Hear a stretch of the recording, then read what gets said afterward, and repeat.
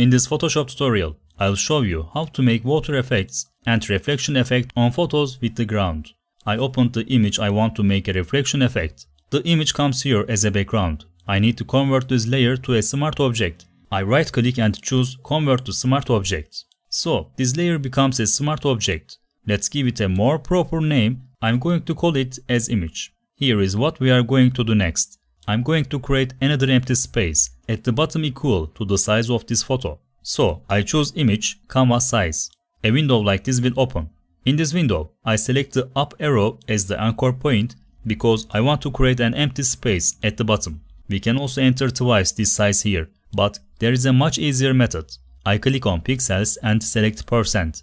Right now, the photo size is 100%. I want to double the high value, so I set it to 200 and click OK. When I click OK, we have created a new free space equal to the size of this photo. I duplicate this layer. I duplicate it with Ctrl J. I open the transform feature with Ctrl T and right click on this image and select vertical. We can confirm by pressing the enter button. I'm going to slide this image down. I'm going to slide it so that it's in the empty space. And I'm going to change the naming of the bottom layer to reflection because it's going to be a reflection. What we are going to do next will affect the bottom layer. Therefore, we will make the reflection effect. First, we will give the motion blur effect. Filter, blur, motion blur. First of all, the angle value will be 90 degrees.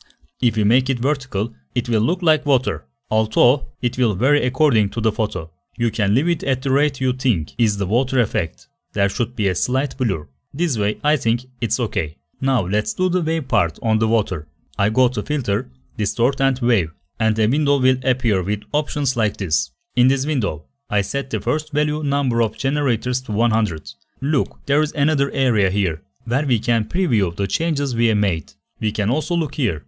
I'm going to set the wavelength value to 1 by 20. The bottom value to 1 by 20. And because I don't want this ovality, I'm going to set the vertical value here to 1. Then I click on the OK button and it looks like this. I'm going to create a copy of the reflection layer. Let's call it Reflection 2. After creating a copy, we are going to delete this wave effect. We can also remove its visibility. We can also delete this effect, this filter, by clicking directly on the layer and moving it to the trash can. Now I click on the mask icon and I select the gradient tool.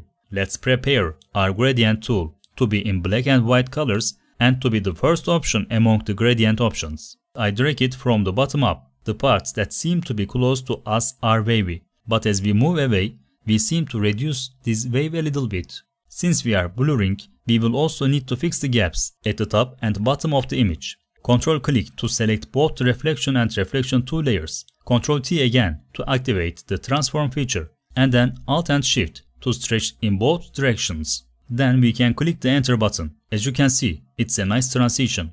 But let's make some changes to the watercolor, thinking that the watercolor will be a little bit different. When I'm on reflection 2, I click on the adjustment button and select channel mixer. When I select this, in the properties panel, let's expand it a little bit. You will see the color blue in the properties panel. We can give our image a slightly different look by changing this color. Look, I'm moving it to the left and it turned slightly blue. But all layers are affected.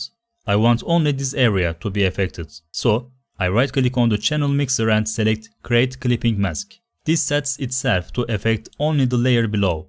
Therefore, we see the watercolor a little differently on the image. If you wish, we can do the same thing to this bottom layer in terms of color. I select the reflection layer, select channel mixer, right click, select create clipping mask, and now I can change it with the blue tone. You can make edits in this way. If the wave effect here is bothering you, you can rearrange the wave values. Since this is a smart object, we can rearrange the filters you added.